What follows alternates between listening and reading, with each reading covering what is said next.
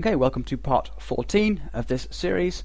In this video, I'm going to go over one thing that I should have covered in the last part, but kind of run out of time to, and then hopefully we're going to get on to letting people add messages.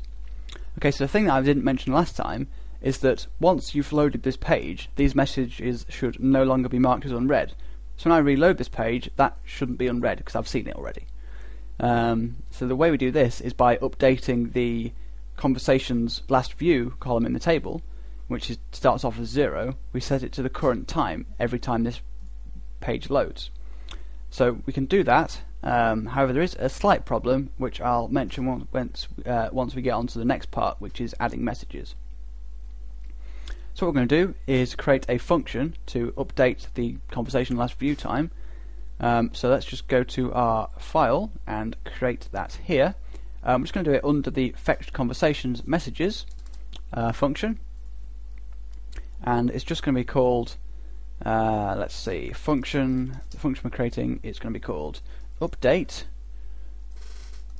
conversation last view, and it's going to take the conversation ID as its parameter, and it's just going to set the last view time for that conversation for the current user equal to the current time. So as always, this needs to be sanitized, so I'm just going to copy this down from here because it's quite annoying to type it out so much, and then we're going to define our SQL variable, which is going to be the SQL that we're going to run. So the SQL that we want to run is an update, and we want to update the conversations members table, and we want to set the last view time, so the conversation last view equal to the current time, which we can get using the Unix timestamp function, MySQL function. Okay, so we only want to do this, at the moment I do that for everybody, which would be pretty terrible. We only want to do this for the current user and the specified conversation, so we can do where conversation ID is equal to the specified conversation ID, conversation ID is that, and the user ID is the one stored in the session. So session user ID without that plus, and with a closing one of those, and with a lowercase r. Okay, so that's that query done. All we need to now is run it. So we're just going to use MySQL query on SQL, and that will hopefully update the table. So let's just comment what this does. It sets the last view time to the current time for the given conversation. Looks fairly right. So we can test this now, but obviously it needs to be called. So we're going to call this in our view conversation page once we've verified that this is a valid conversation. And now we need to make sure that this is called after we fetch the conversation messages, because if we do it beforehand, it'll update before we check it for the unread condition. So we need to do that afterwards, otherwise it won't work. So all we're going to do is call update conversation last, is that right? Yeah, last view. And then we pass in the conversation ID, which is get conversation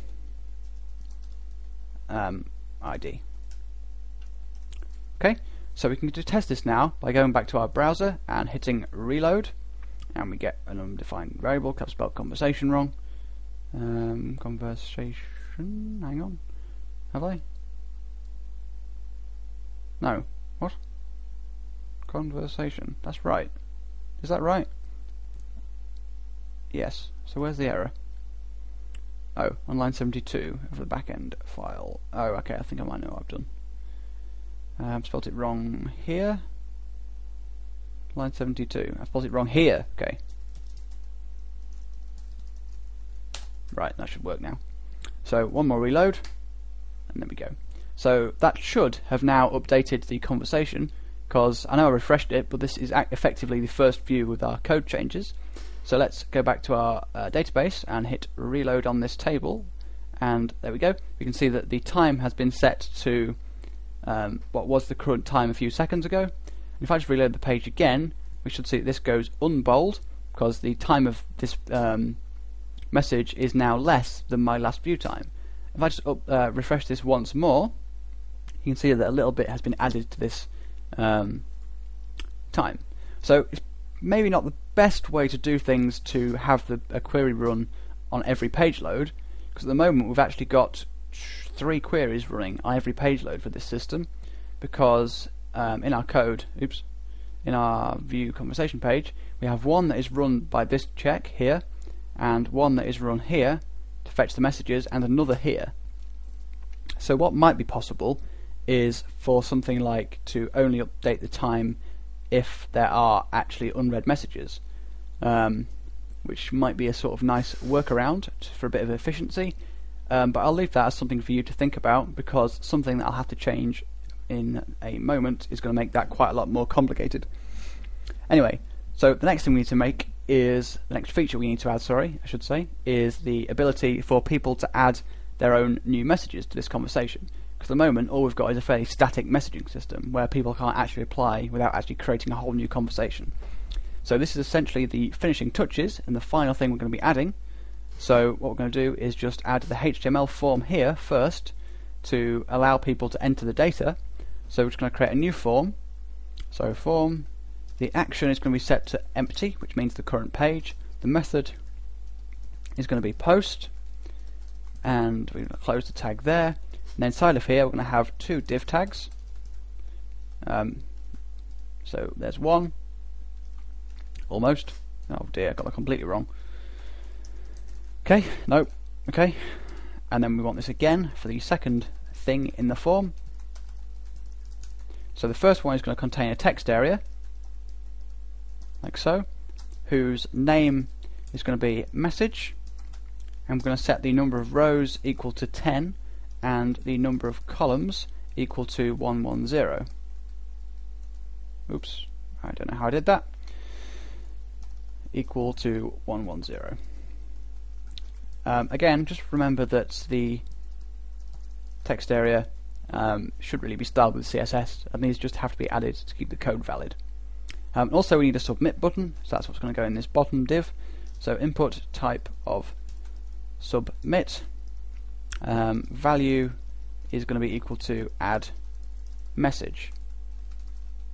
Okay, so we can just reload our page to make sure it sort of looks right. So going back to here, hit reload, you can see that this has now been added. Obviously at the moment it doesn't do anything except reload the page, but what we want to do is make this sort of work. So when we type in a message in here and press submit, we want to have this added to the list of messages down here. Obviously it'll also update for other people. So let's go to our code again, and right at the top of the page we're going to check to see here, which is what I mentioned earlier, we're going to check to see if this form has been submitted, which we're going to do by just checking to see if is set post messages,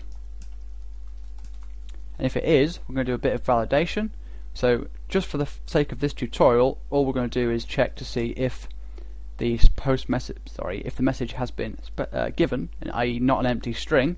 So we're just going to check if empty post message, and if it is, that is an error condition. Again, I'm going to be using the same method as I did previously, so I could use like else add message. However, I'm going to be leaving this sort of in the same method, same style I should say. So we're going to check if empty errors, and this will still include this check, by the way. So if this check fails, this will have the invalid conversation ID in the errors array. So when we get here, even if they have submitted a valid message, this will still fail because errors is still empty. So actually you do need to use this method. And also, like I said before, it does leave it a bit more open. So say if you want to do a bit more strict validation, like say if you want to try and stop people posting links in their messages, you could add a regular expression here. So you could have preg match blah blah blah. I'm not going to be doing that for this because I've actually got a separate video planned for it, but that's a different story. Anyway, if the message is empty, we're just going to add something to the errors array, which is going to be equal to you must enter a message, not specify, like So because we've already coded out the code to display these messages, we can actually test this just by going to our page and just entering an empty message, and we don't get any errors, which is odd. We should do. So checking, okay, that should be message, not messages. Reset, no, don't resend. Oh, okay, now it worked. Yeah, okay, that's fine. So you can see that we have this message now output above, which may not be the best place actually thinking about it. Ideally it would be under those links, but I guess I can leave that as up to you for formatting. But anyway, you can see that the message is being output, the error message is being output correctly and detected correctly. So if I just enter something in here and click again, we'll get no error. We're not actually going to be showing the confirmation message for this, because the confirmation message will be the fact that your message appears in this list. Okay, so all you need to do now is code the add message function, which I'm about to call. So all we've done here is check to see if the errors array is empty and then done nothing. So what we want to do is, if there have been no errors, we want to add a message to the conversation. So we're going to be doing that using the add conversation message function, like so. And this is going to take two parameters, which is going to be the conversation ID, so get conversation ID, and the second parameter is going to be the text we want to add as a message, and we're going to be getting the user from the session. Okay, so that's that done. So now the last final step of this tutorial is to add the create the code to have this function essentially. And there is one more thing that I need to mention, which I will do after that basically. So let's go across to our backend file, and we're just going to scroll down to where we were dealing with messages, so just above delete conversation. Let's add a function to, well, that function I just defined or talked about. So it's a new function. It's going to be called add conversation messages. It takes two parameters, first one being the conversation ID, second one being the text. And again, as usual, these variables need to be sanitized. So I'm going to do that just by copying the sanitization, I guess, for the conversation ID, and then I'm going to code out the one for the text. So we're going to set text, not test even, equal to, just tab that across, equal to MySQL real escape string with a lowercase s of HTML entities of text. And again, I explained that before, so I'm not going to go over it at the moment. Okay, so after that, what we need to do is add the SQL to actually insert this to the table, and that's something that I'm going to leave for the next part. So in part 15, we're just going to pretty much carry on, and I'll talk about the SQL and then a little problem which requires a very awkward workaround. Okay, so thank you for watching, and come back for part 15.